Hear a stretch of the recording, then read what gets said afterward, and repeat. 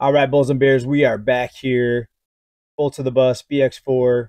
Let's get right into it. We've got, I think, some huge news here. Very important news here, topics that we need to cover, some ideas that I wanted to put out there that I've been going over on top of the actual news items here. But I want to give you my take on a couple of things that we're seeing right here. First of all, before we get into the markets and some other economic stuff here, what do we usually see around the time of massive debt levels where defaults start increasing? We usually see conflicts, in this case, global conflicts. What did I say right here on this channel? I said we're going to see things escalate on the war front. And remember, I said this way back before the U.S. got even involved between Russia and Ukraine. Before any of this, I said this was going to happen. And again, things are escalating. We have U.S. warships moving in to defend what they're saying is an expected attack from Iran on to Israel, right? So I'll let you do with that what you will, but the bottom line is global tensions are increasing, and therefore the risk is increasing. And I'm talking to all the investors out there, and that's one of the big topics here in this channel is, do we pull most of our money out of the markets? I've already done that. I still have quite a few stocks I'm in, but compared to what I'm usually invested, I'm at a very probably the lowest I've been in about 10 years as far as the portion of available investment funds that I have in the markets right now, right? So I think the risks are very, very high. And another thing I've said here on this channel is for the mega wealthy that own most of the stocks, for them to go ahead and sell off their stocks, the news or the situation or the event has to be so big and shocking and devastating that it actually overshines or actually outdoes the confidence that the market's always going to be propped up by the Fed. There's always going to be easy money. In this case, the lower interest rate hopes have faded away or have began to fade away, and we're seeing some pretty big red days in the market. In fact, let's jump over to some news on that here. The Dow Jones down bigly. In fact, it went down over 470 points today. The worst day since January. All of you here expected this. Inflation not going away. What we need is actually deflation. We need a correction. That would be the solution. That would be the cure. But we know that opens up all kinds of other problems that would actually be even bigger than what we're seeing now. So they're going to let inflation run hot, even though they're going to try to convince you that inflation is easing, even though the numbers don't even support that at this point. Even the phony numbers don't support that. But they're going to try to still convince you that things are getting better, things are easing, right? So let's think about this. What type of big news could come out and shock the United States, shock the world? Could it be? And I'm not out here to offend anybody. I'm just letting you know what's in the news here. Could it be that a former president gets indicted? Right? You know who I'm talking about, right? So that would be pretty huge. Would that bring the markets down? Possibly. Would something else bring the market down, right? A lot of things. Let me know your ideas down in the comments. A lot of things are out there. Very risky times we're living in right now. A lot of weird, unusual things happening with the bridge collapse over there in, where was that at? Maryland. And that could be the scapegoat for the runaway inflation that we're going to see. They could blame that on the supply chains, shortages, and therefore rising prices. Right? But what are we seeing? We're seeing a lot of stores close. We have the 99-cent only store out here in California closed. I'm still a little bit sad about that.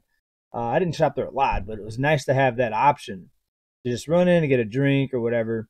And why? Why is this happening? Is it just about inflation? Well, inflation's a pretty broad topic.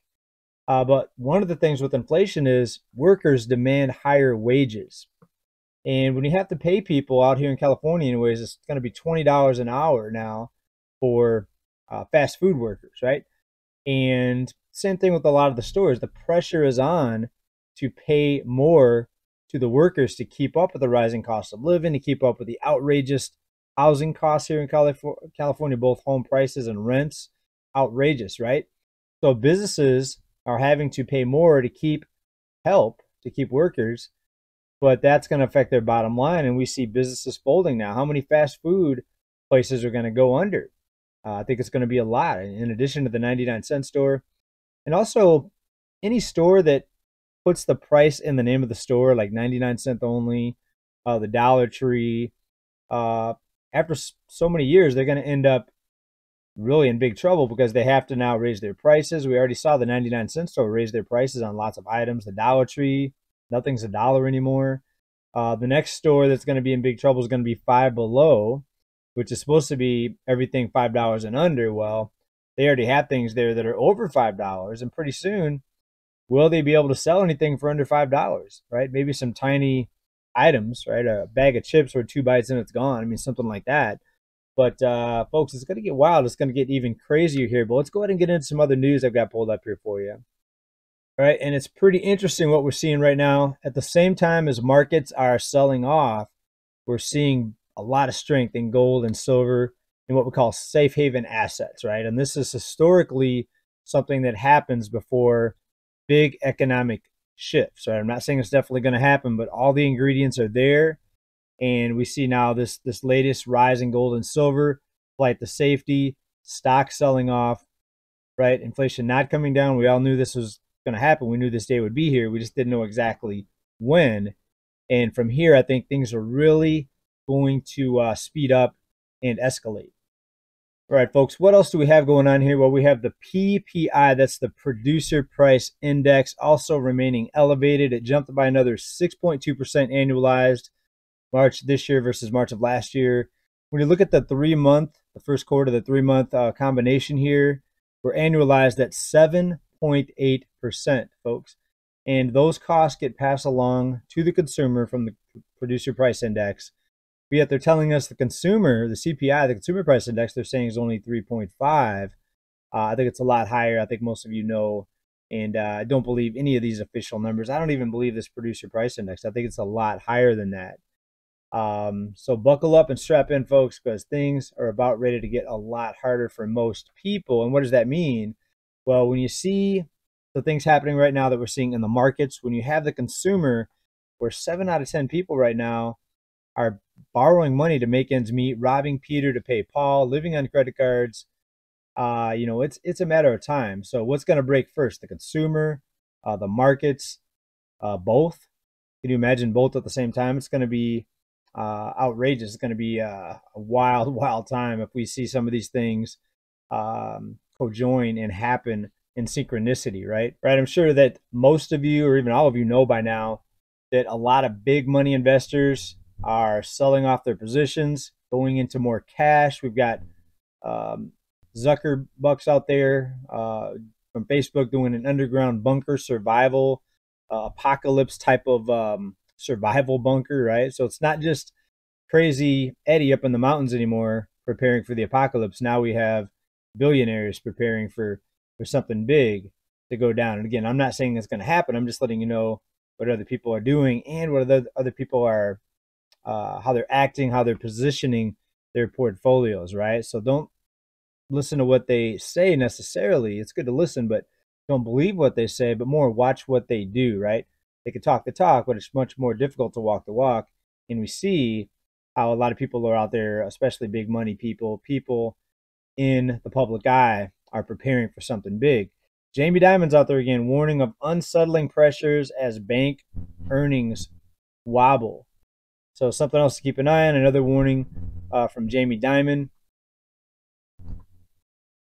The European Central Bank holding rates steady, although they did basically promise rate cuts coming down the road here, kind of like the Fed. But when they see these higher inflation numbers, are they going to stick to their rate cuts, right? So they're trying to massage the markets right now, give investors some confidence that rate cuts are on the horizon, right? They want to do that because markets are very, they're very observant right now to all the risks out there. What they're trying to do is they're trying to ease some of that tension with investors, especially the big money at the top 10% that own most of the stocks. They're trying to ease that tension by putting some confidence out there. Hey, we're going to cut rates. Inflation's cooling. Well, now they have the numbers that are not backing up what they said they're going to do. So we'll see what happens over in Europe with the central bank over there. We already know what's happening here with the Fed. They've been promising rate cuts, but they're not able to deliver those. with the action that we're seeing right now in the cost of living slash inflation, right? So something else to keep an eye on. Consumer credit signals outright weakness. Spending may drop, right? Huge. This is huge, folks. Consumer spending, when it stops or slows down even, that's when you really see the economic downturn shift into the next gear. Why? Because consumer spending is the driver. The money that you spend or the money that people spend in general, whether it's money they had saved up or whether it's borrowed money or money put on a credit card, which is most of spending, by the way, borrowed money, money put on a credit card. Not many people have saved. When you look at the savings rate, we're near a 40-year low, folks. The savings rate's very ugly right now. So it's mostly borrowed money, aka credit issued from the banks, from the credit card companies. When that starts slowing down, when credit gets tighter, and when credit ceilings drop, when credit limits drop on credit cards, like we saw in the financial crisis, that's when the rubber really hits the road, and that's when the economic collision basically accelerates, right? So what's it saying here out of this article here? Stocks are facing pressure as markets digest the disappointing earnings report from banks. Of course, we talked about that just a few minutes ago. Jamie Dimon's out there warning about that. Wealth Chief Investment Officer Cameron Dawson joins Yahoo to discuss the market outlook. And here's where we talk about credit. Here we talk about that a lot here in this channel. Dawson notes that she's closely following bank discussions about credit health for both consumers and corporations. In other words, how end consumers are dealing with higher for longer environment, right? So there's only so much the consumer can take with the existing balances on credit cards, loans, everything else, the record amounts of debt right now, over 17 trillion versus only 12 trillion that we saw back in the financial crisis, right? So things are much more difficult now for the consumer. That's why I'm saying here it's just a matter of time. And now they can't cut rates, right? So we all know where this leads. Please let me know down in comments, though. Is there going to be something big that comes out to justify the market sell-off to try to cover up all this underlying weakness with the consumer, with the companies, and everything else, that we talk about here. All right, folks, let's go ahead and transition a little bit here. This is crazy, folks. Look at fast food inflation. And I'm going to bring up a chart here. And this is a list of several different fast food companies. Let's look at McDonald's at the very top here. 100% increase, folks. This is 10 years. So from 2014 to 2024, a 100% increase. Basically, that's prices doubled. What is it about McDonald's where prices have doubled? I don't even like McDonald's. And I wouldn't buy, even back in 2014, I barely ate a McDonald's. The one thing that I am kind of got a weakness for is the milkshakes. But yeah, 100% increase. Next one down, Popeyes, right? Popeyes chicken. Let's see what else we have here. Where Starbucks is in there, almost 40%. Subway's in there, almost 40%. Folks, this is insane, right? So none of this adds up to this 3.9%, 3.5%. If it was just 3% a year, even for 10 years, you wouldn't see prices doubling or going up 80%, 70%. What is that, Chipotle? Having a hard time reading some of the icons here. Anyways, that is what is really happening, folks. And this is just one example. If you ask most people, nobody sees 3% inflation, right? So the whole thing is a joke. It's a scam.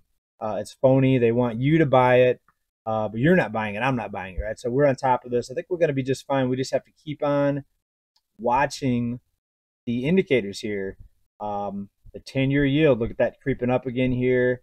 That's a sign that foreign investors do not want the junk debt basically issued out of the U.S., right? Keep an eye on all these signs, folks, and we're going to be just fine. We're going to stay on top of it, and we're going to have plenty of dry powder, hopefully, on the side when we see more better buying opportunities, right? When we see the inevitable correction, right? I'm starting to lean more in that direction versus just inflation to infinity because of all the risks out there and all the news that could drop and really, really scare the markets. You know what I mean? So please let me know again what you think about this. The trick right now with the cost of living inflation is having dry powder, having cash on the side ready to go. That way, if better buying opportunities arise over the horizon here down the road, that you actually have money. Again, most people not able to save money more than half the people right now are going further into debt each month versus actually staying out of debt, paying off their debt, and then building their savings. That's very difficult right now with the cost of living. So then when the prices do correct, a lot of people won't have anything to invest, and the bubbles are going to burst. A lot of these people bought assets at the peak of the bubbles, yet to be seen. But if we see the big correction slash deflation slash recession, then that will indicate the bubbles have popped, and a lot of people are going to be in bad positions. So I hope you're not one of those. If you are, it's just money, and you're going to survive. You're going to get through it because you're prepared. You're mentally prepared too, right? Don't get depressed over this stuff. If you're somebody losing money each month or going further into debt, folks, it's not just you. It's a lot of people, most people. And when most people are in the same boat, it's probably not the fault of the person. It's probably something bigger at fault here. And that's this inflationary environment, this boom bust cycle that's been created by the powers that be. Anyways, folks, we're going to wrap it up here. Hope you guys like this report. We'll see you in the next video, hopefully. Please make sure you're still subscribed. Come back for more updates. We'll see y'all very here soon. Peace.